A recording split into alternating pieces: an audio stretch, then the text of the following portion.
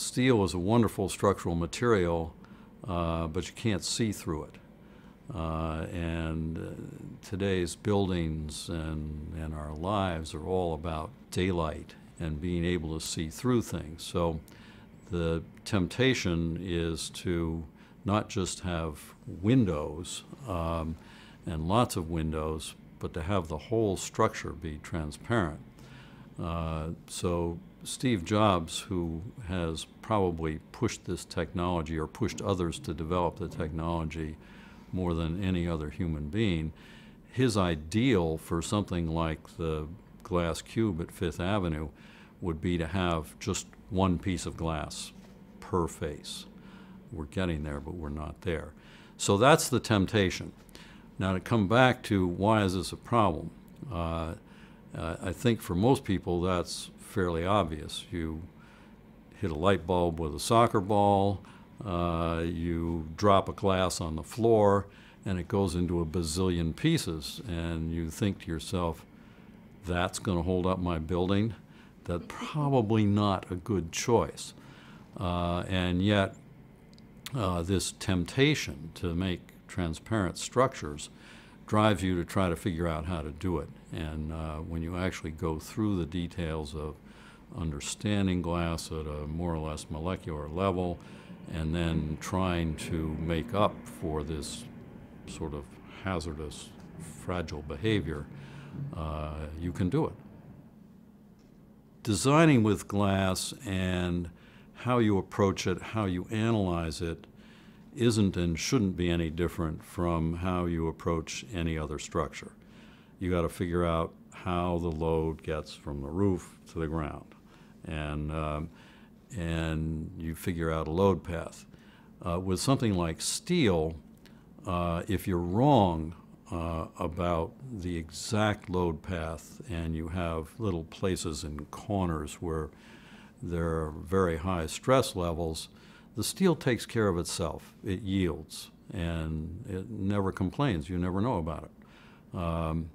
Glass, on the other hand, we know from experience, if there is a high stress, it breaks. It doesn't yield. So the fundamental difference in characteristics, if you think about the stress-strain curve, is that steel has a stress-strain curve that goes up linearly, and then it sort of goes on and on and on as it yields. Glass is linear, all right. It goes up, but it breaks and suddenly drops the load. So steel, when it yields, is still carrying a load. Glass, when it breaks, not carrying any load. Given this probabilistic curve, the way you design it, you say, well, okay, I'll accept 1 in 1,000 for failure. And that's fine for a window because I can replace it. And so all these windows, most of which have tempered glass, have a 1 in 1,000 chance of just one day you show up to work and it's gone. And that's okay for a window because it's not holding up the building. It's not okay if you're going to hold up the building. So how do I get from 1 in 1,000 to something that actually I could live with? So if I put 2 of these pieces of glass together and glue them together, laminate them together, then the structure is really quite different because I can break one side, and if the glue is good holding it to the other side, then I still have one good side to operate in my structure. And indeed, if the stress is putting all of these broken pieces that are glued to the good piece into compression, it's actually stiffer than it was before it broke. In tension, maybe not so much, but